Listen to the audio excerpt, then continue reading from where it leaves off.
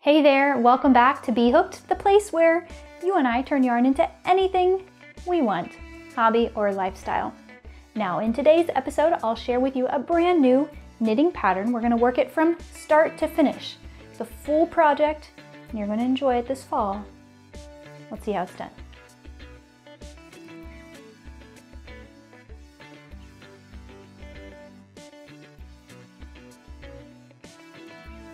All right, so you're fired up and ready to go with this project. Before you dive into the tutorial though, head over to my website to find the written instructions and the full supplies list. To quickly overview the products that I'll be using for this project, I highly recommend them because, well, they work really well for this project. One of which is the yarn. I love Peyton's Alpaca Blend yarn, and no, Yarnspirations is not requiring me to say that. I genuinely love this yarn. It comes in a lot of different colors and the texture is delicious. It's squishy, it's soft, and it's very warm, making it perfect for this project. Plus it has great stitch definition so you can see the double moss stitch pattern really well. You'll also notice that I'm using a brand new, really fresh and shiny new knitting needle set. This is the Clover Takumi knitting needle set. I love this. It smells amazing too. So as you can see, you get this really cool kit. It comes with a variety of different needle sizes that have screws on the end so that you can attach your cords. So your cords come in this little pouch. It has everything you need. It's so simple and easy, and this is a zippered case that makes me look professional and clean, and I love it. Now keep in mind that when you're working with circular knitting needles, which yes, you do need to do for this pattern, it's easier than you might think. So don't run for the hills if you've never tried circular needles before. The 16-inch, that length that we're going for is actually from tip to tip. For an adult size hat, the size hat that we're working with here, we need to use that specific cord size. Clover Takumi also comes in double pointed needles, so you can grab your 6mm and be fired up and ready to go to work this pattern, just as though you would see it here in the tutorial. The only difference here is the cord. The first thing we need to do to get started on our hat is cast on. So I like to use the long tail cast on for this particular pattern. I think it works really well and it's very beginner friendly. So what I'll do is I'll take this tail, or just the end of my yarn, and wrap it around the needle 10 times. So we have 1, 2, 3, 4, 5, 6, 7, 8, 9, and 10. Pinch that off with your fingers and then you can let it go. And this is about how much yarn you need for 10 stitches. So we're going to cast on 80 for this particular pattern, and so what I'll do is just fold it 8 times. So that's how much yarn I need for 20 stitches. Fold it again for 30. Wrap it 8 times so you're sure that we have enough for 80 stitches. Now once I have that wrapped 8 times, just for good measure, I'm going to get a little bit more, just to be on the safe side. Now this is our starting point. This is my long tail, and this of course is coming from my ball of yarn. Now take your needle and just allow that yarn to loop over it. Steady it with your finger. Gather it up in your hand just like that. Now swing your needle around, grab the loop on your thumb, swing it back, grab the loop on your finger, and then release the thumb strand over the tip of the needle. That's the long tail cast on.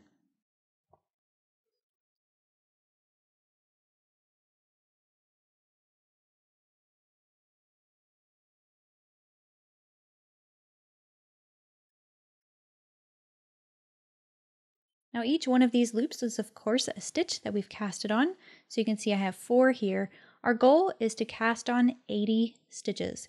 We do need to make sure that we're using that specific number because with this hat and this pattern, we do need to work within a certain multiple, and that means we have to have a certain number of stitches in order for our pattern to be complete.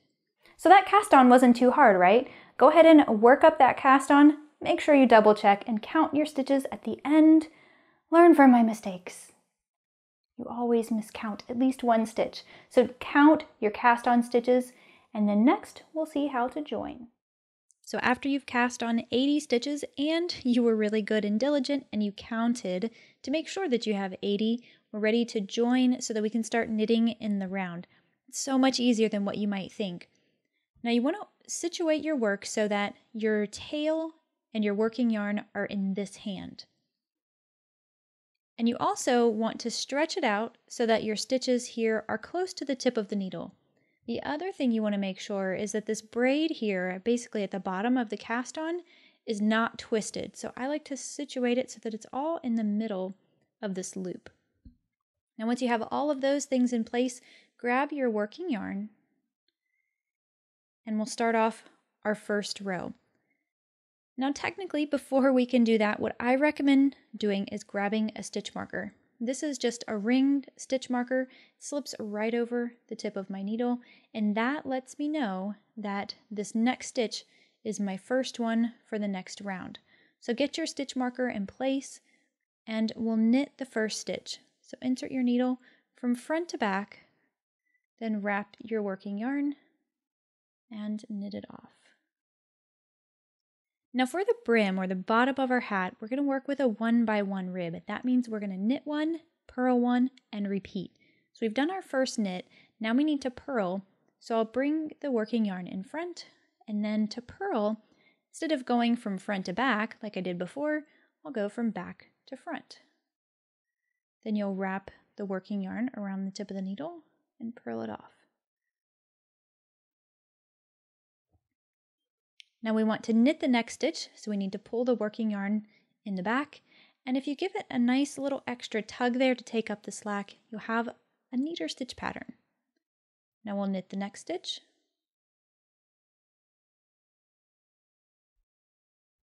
bring the yarn in forward, and then we'll purl.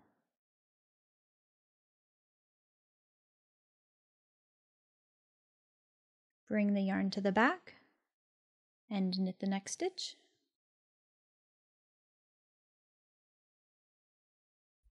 Bring the yarn forward and purl.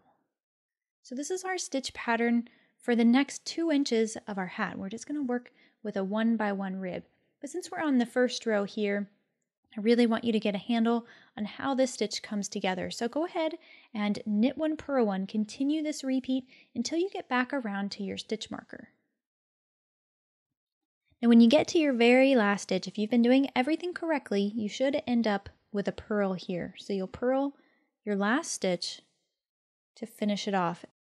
Now one other little thing that you can clearly see right here is sometimes in that join we have a nice big gap. Well, one thing you can do is just pull on your tail. That's immediately going to tighten up that very last stitch.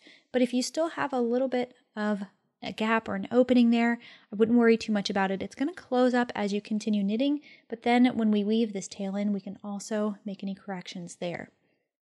So we're here at the end of our row.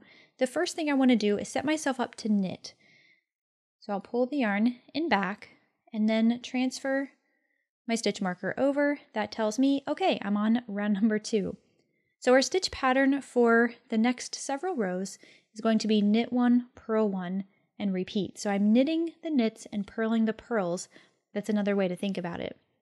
Now, just in case you get distracted and you have to figure out where you are, it's really helpful to know what a knit looks like and what a purl looks like, just in case you do get distracted. So looking at it right here, if you look at it one stitch at a time, you can see that there's a distinctive difference between this stitch and this stitch, this stitch, this stitch, and so on. So whenever you see a stitch that looks like this, sometimes you can sort of see a V. As you get more rows, you'll be able to see that a little more. That's a knit. So we want to knit that stitch. Now the next one has that little bar around it. That is a purl stitch. That's characteristic to a purl. So whenever you see that for this pattern, we're going to purl that stitch.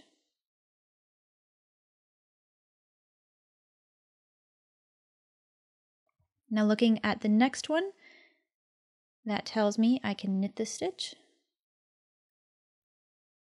Pull the yarn in front because I see that bar there, so I can purl this one. So those are just some visual cues. They'll take a little bit of practice to get used to them, but eventually you'll get to the point where you can just look at your knitting and you know exactly what you need to do. So now you have a pretty good handle on the ribbing pattern. The rib or the band is going to make up the bottom about 2 inches of the hat. We'll work that repeat just as we saw it. When we meet back up, I'll share the repeat for the double moss stitch. That's going to be the second part of our hat. So here's what our hat looks like after we've knit a few rows and knit 1, purl 1. This is going to be the band or the ribbed bottom of the hat.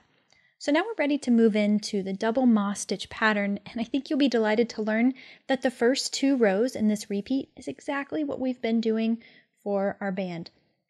So right now, this measures 2 inches from my cast on edge to the top of my needle. Okay, so measure that out. It should be 2 inches, and then we're ready to start on that double moss stitch pattern. So I'll pass my stitch marker over, and because row 1 and row 2 of the double moss stitch are the same that we've been creating so far, I'm just going to knit 1 and purl 1 and repeat that all the way around. So keep track of where you are at this point. We're working on row 1 of the repeat, or round 1 of the repeat, and then we're going to move into round number 2 straight away, just right after that, knit 1, purl 1, and repeat. And once you have those 2 rows completed, then we'll have a look at what to do for rows 3 and 4 of this repeat. Once you've completed those 2 rounds, our hat looks something like this. We shouldn't see a change from the band to the last 2 rows that we just made. Here's where the change happens. Now, until this point, we've been used to doing knit 1, purl 1 in that specific order.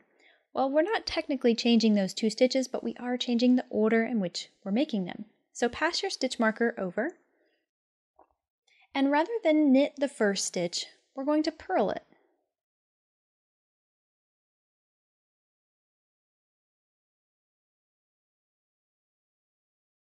Then the next stitch, we'll knit. And that's our repeat. Purl 1, knit 1, purl 1, knit 1.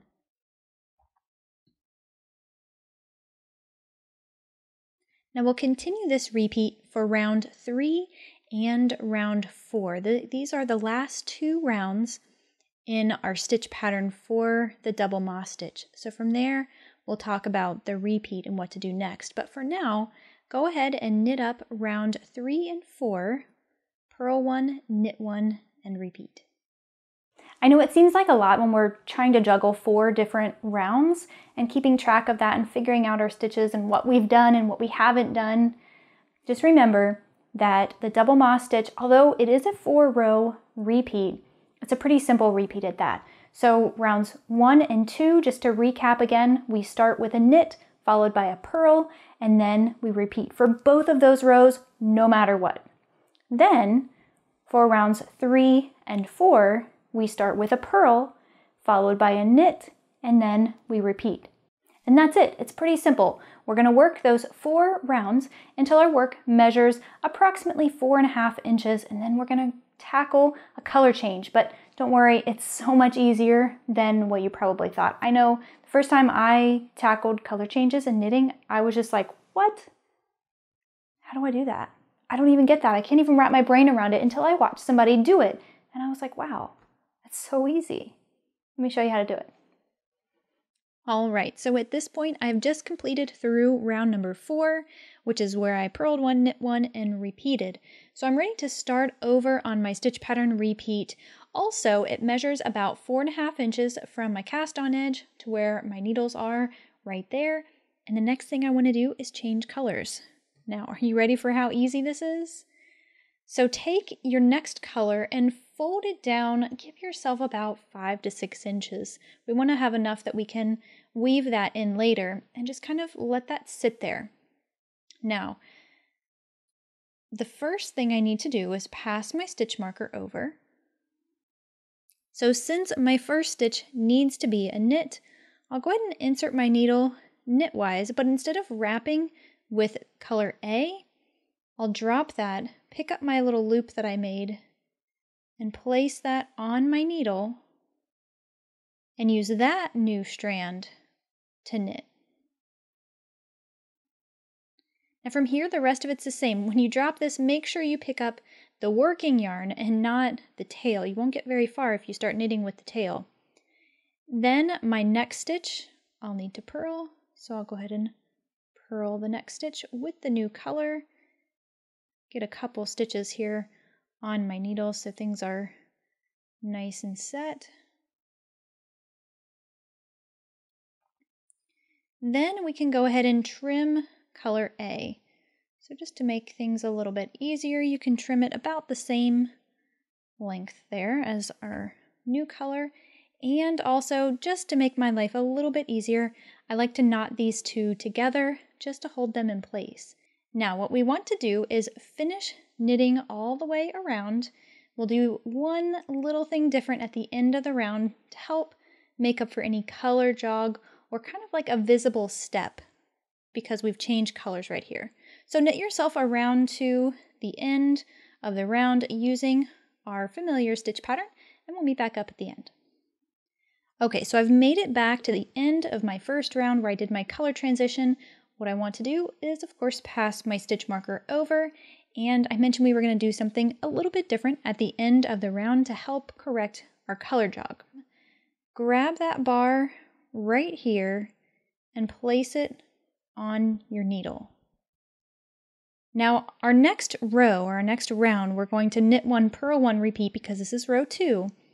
And so what I want to do is knit that first stitch, but then that bar, knit those together. And that's going to help correct this color jog. See, I told you it wasn't that hard.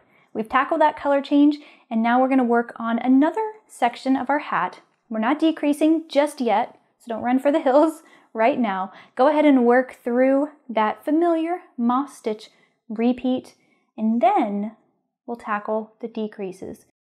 So I've knit up my hat and it now measures about 6.5 inches from my cast on edge with this new color B, and now we're ready to start on the decreases. Now keep in mind that our decreasing repeat is going to be over 2 rows. So we're going to decrease on one round and then we're going to not decrease on the next round and then follow up with a decrease again. So keep that in mind. You'll want to keep track of that as best you can. So because we're working on circular needles, as we decrease, eventually we'll get to the point where all of these stitches will not fit around the 16-inch circle. So because of that, we'll have to switch to double-pointed needles. So much easier though than you might actually think.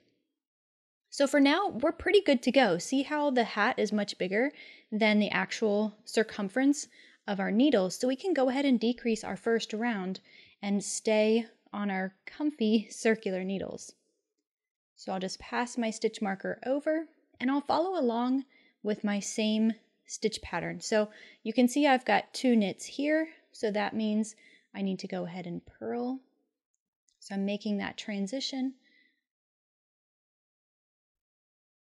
and then knit. The target here is to work through 6 stitches and then we'll do the decrease. So that's my second. This is the third.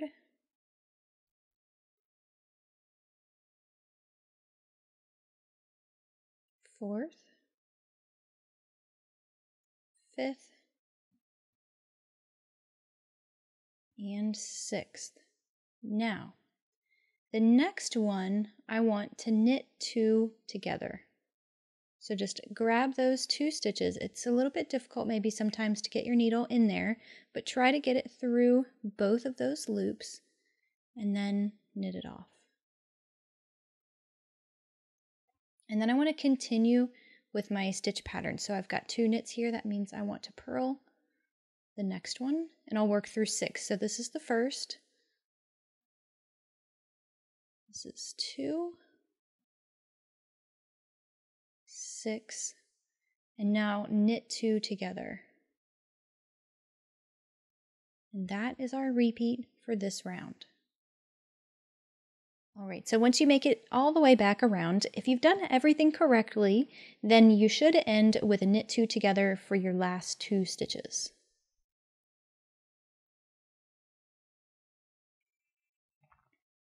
Okay, so we'll move on to the second round of our decrease, and for this one we're actually not decreasing. So go ahead and pass your stitch marker over, and then we should pick up with the similar, just our standard stitch pattern for that double moss stitch. So my first stitch is a purl, so I'm going to purl that stitch.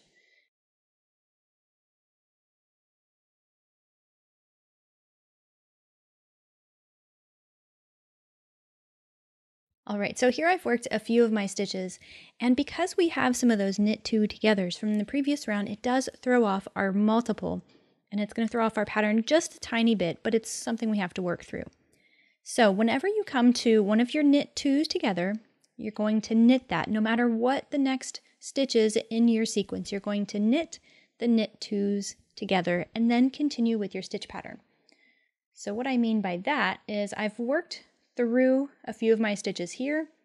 I have a purl, I have a knit, and technically next I'm supposed to purl, but this is my knit two together. I want to make sure I knit that knit two together. Then my next stitch is a purl, so I'll go ahead and purl that, and then just continue on as if nothing were different. Okay, so we've just finished up round number 2 of the crown, and we're ready to move on to round number 3. So this third round is another decreasing round, and the techniques are the same. We want to maintain our stitch pattern, so I've already worked 2 rounds of my purl 1, knit 1 stitch pattern, and then I'm just going to flip that. So we're keeping track of 2 different stitch repeats here, so hang with me. I'll go ahead and pass my stitch marker over. Notice that my first stitch here is a purl, so that means I want to knit it because I'm making that transition. The other thing to keep in mind is that this time we're going to work 5 stitches in between those decreases, those knit 2 together. So find that first stitch, I'm going to knit it, then I'm going to purl. This is stitch number 2, stitch number 3, number 4, and number 5. So then the next 2, I will knit them together. And that is the repeat for this round. Okay, so I've just finished up round number 4 of the crown decreases, and just in looking at my stitches and how much slack I have here, looks like I can do about 1 more round before I need to switch to those double pointed needles. So moving on to round number 5 of the crown, we're not going to decrease this round, and the repeat is pretty familiar, so I'll pass that over. And I'm reading my knitting here to kind of help me as I go, but of course we have to deal with those knit 2 togethers and do a little something different for that part of the repeat.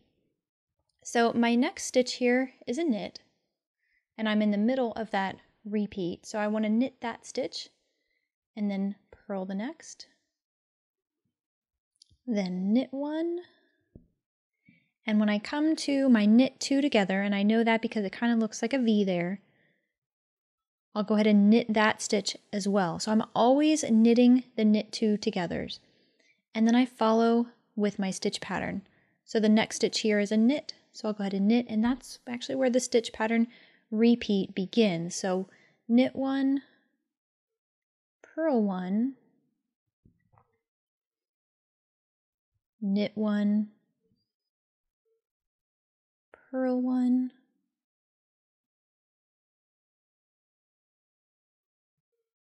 knit 1, then knit the knit 2 together. Okay, so don't worry if you're a little bit lost here. You can find all of this on the written instructions. I want you to use that as a supplement to this tutorial so that you can learn how to read a pattern and not just see it here on screen. So go ahead and finish up round 5 of the crown. When we meet back up, we'll talk about transitioning to those double pointed needles. Okay, so I've just finished knitting round 4 of my crown. We're ready to pick up on round number 5 here. But before we do, we need to get our DPNs ready, our double pointed needles. Now I'm using the same size that I have for my circular, so 6.5 millimeter. Whatever size you had to use to obtain the gauge, make sure you're using that size double pointed needle.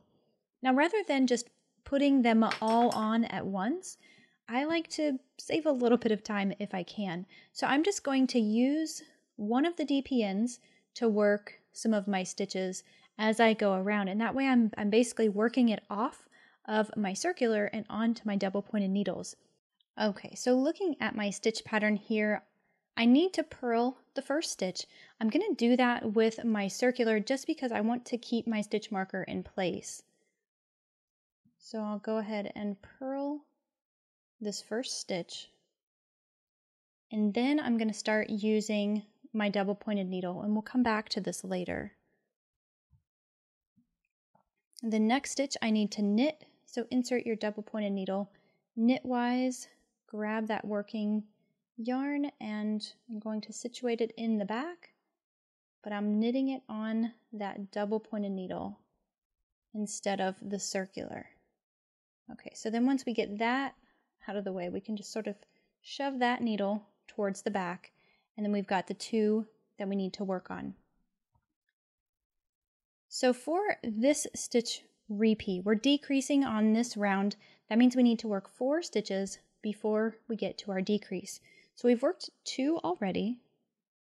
The next stitch I want to purl. That's the 3rd, and then I'll knit the 4th, and then knit 2 together. I'll go through that one more time. Next stitch here, I need to purl.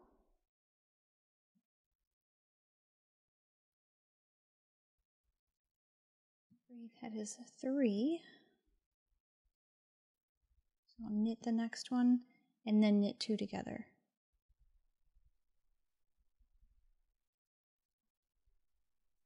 For this particular pattern, I like to work about 12 stitches per double pointed needle. That'll make things pretty even. So this is your repeat for this round. Go ahead and finish up the stitch pattern repeat, and don't forget to switch to a new double pointed needle every time you get about 12 stitches on one of these needles. Okay, so I've made it back around to the end of round 5, and I know you're probably thinking this looks like a confusing mess. Well, it's not too bad. So we have our first stitch and we have our stitch marker here that's left on our circular needle. Okay, so I can go ahead and just remove this stitch marker for now. The good news is that we're just going to work from knits from here on out. We're going to do a lot of decreasing over the next couple of rounds to finish off our hat. So because we're working with knits, and I know this is my first stitch because my stitch marker was there, I want to insert my empty double pointed needle knitwise, reach back here and grab your working yarn, and then you'll knit the first stitch. Then we can remove our circulars. We're completely done with those for now. And then before you move on, grab that locking stitch marker and place it on this stitch. That way we'll know that this is the beginning of the round. So if you've been seeing a pattern here, you'll probably guess that when we decrease on this round, we're going to work 3 stitches before we knit 2 together. So again, I'm just working with knits. I've got my first one here, so I'll knit 2 more.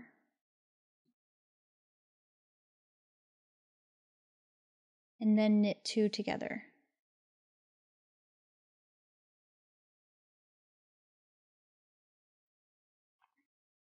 Then knit 3, knit 2 together.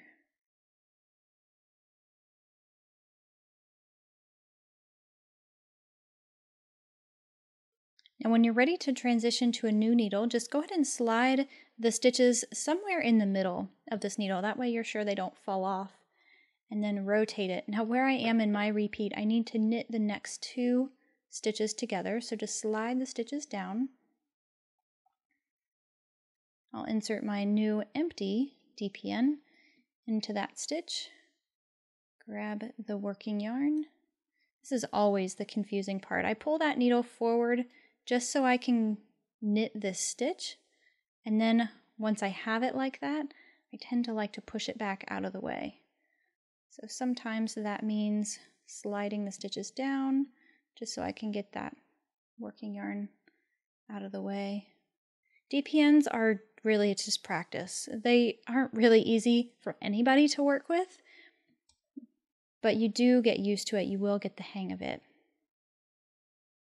So I've just finished round number 6. I have just a little bit here left to go. On round 7 of the crown, what we want to do this time is knit 2 and then knit 2 together. So because this is my first stitch of the round, I'll go ahead and remove that for just a moment. Insert my new empty needle knitwise. Again, just scoot that guy out of the way so that I can knit that first stitch and then replace your stitch marker on that first stitch. So that was my first stitch of the round. I'll knit 1 more and then knit 2 together. That's your repeat for this round. So now that we've finished round number 7, we have just a few stitches remaining. Here's the good news. We're going to finish up with a drawstring bind off.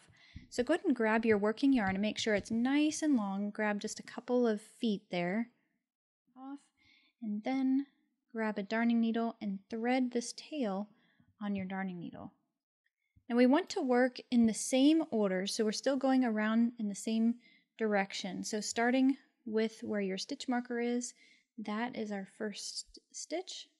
So we can remove that marker, and then we'll just grab that stitch. Now I'm going to insert my needle knitwise. That's going to make sure it twists in the proper way. So we'll just pull that through. And then once it's through, you can slide it off the needle. And we'll just keep going like that.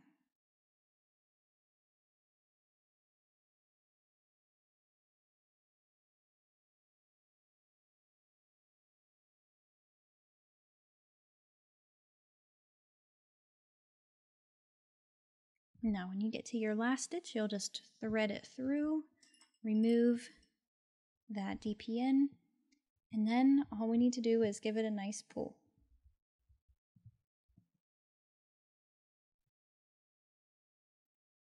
Now we do want to be careful on how tight we're pulling, especially if we unplied our roving yarn here. What makes roving yarn strong is when it's twisted. But if you start untwisting it and then you pull on it, you can very easily pull it apart. So just be careful of that as you're pulling. Make sure that it's twisted before you do. And then I'll just go around the circle here with my darning needle. I'm just reinforcing this closure.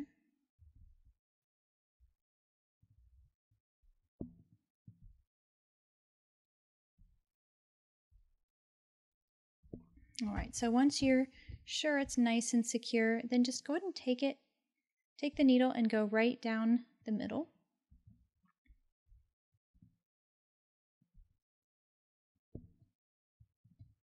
And then just reinforce it a little bit more here on the inside. Same way, just working around those stitches around the circle. And once you're sure it's nice and secure, we can go ahead and trim it off. And we're just about finished. We have a couple of ends to weave in, but just so you can see how that looks once it's finished, it should look pretty cool up at the top. We still have our stitch pattern, but then we've got a little bit of kind of bunchiness, we'll call it. I'm going to make that word up here. So it's all right. So to weave in those ends, just flip it over on the wrong side here. This was where my knot was. I'm just going to pull those a little tighter. And because ideally hats stretch on the horizontal, so it's going to stretch this way, I want to make sure that I'm weaving this in on the vertical, because if I go horizontal with it and it stretches, well then eventually it's going to work itself out.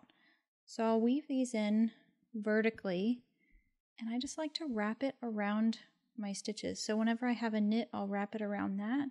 Just kind of going through a purl right now.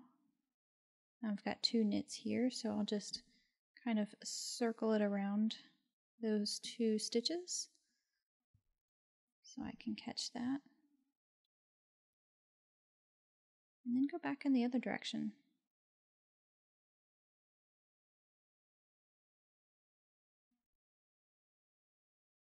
Now once you're sure that's nice and secure, you can go ahead and trim it off.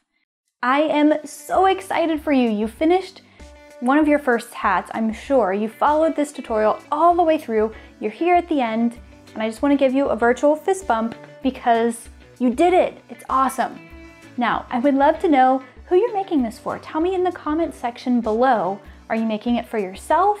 Are you making it for a friend? Also, side note, these are great gift ideas. They work up pretty fast, right? They come in a large array of colors if you're using Peyton's Alpaca Blend yarn, and they're glorious. I know you love them. So tell me who you're making it for in the comment section below. And one more thing before you go, please subscribe to the B.Hooked YouTube channel. If you loved what you see here, you'll see many more videos like this in the future. Crochet related, knit related, and bottom line, just trying to help you achieve your goals, to advance your skills, and yes, to turn yarn into anything that you want.